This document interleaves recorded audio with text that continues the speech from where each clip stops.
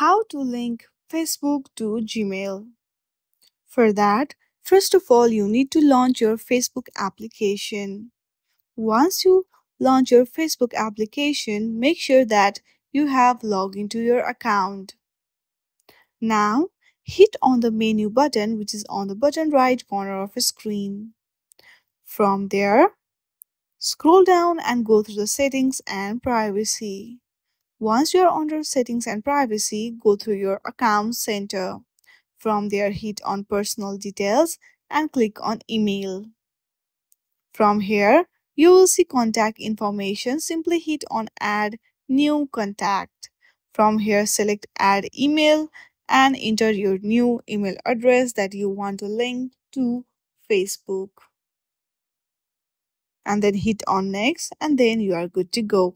I hope you like this video.